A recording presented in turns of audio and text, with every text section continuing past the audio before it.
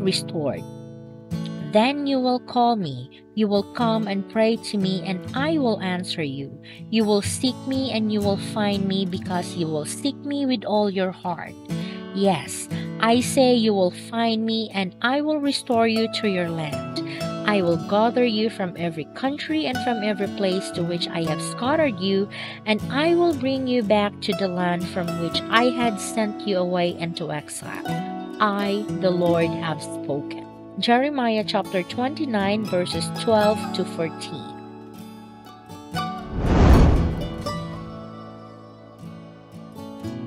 Have you ever felt out of sorts?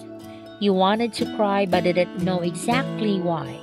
Despondent, depressed, in despair?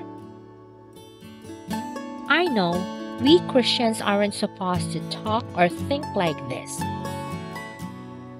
But it's true, we do suffer from emotional lows. At least I have.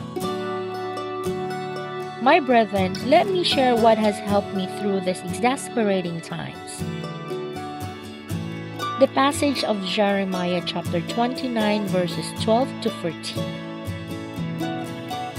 Look closely. What do you see?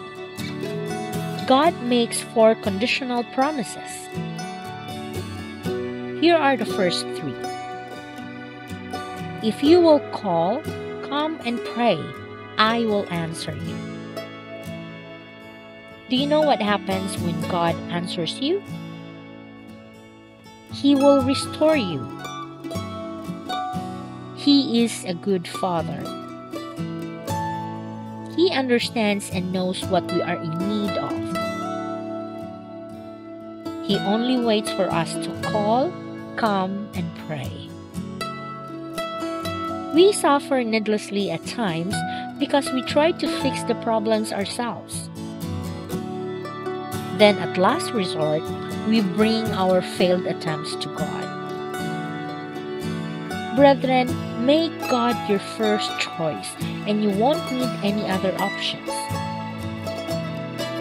Then we read that if you seek me, I will allow you to find me.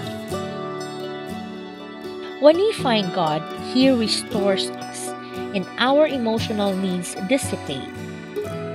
When we sit fully in His presence, the Holy Spirit begins to energize our minds into higher thoughts, and our brain is restructured. Lord, help me get rid of my stinking thinking. Amen. Today, as you call upon the Lord and come before His throne in prayer, I ask you to seek His face earnestly.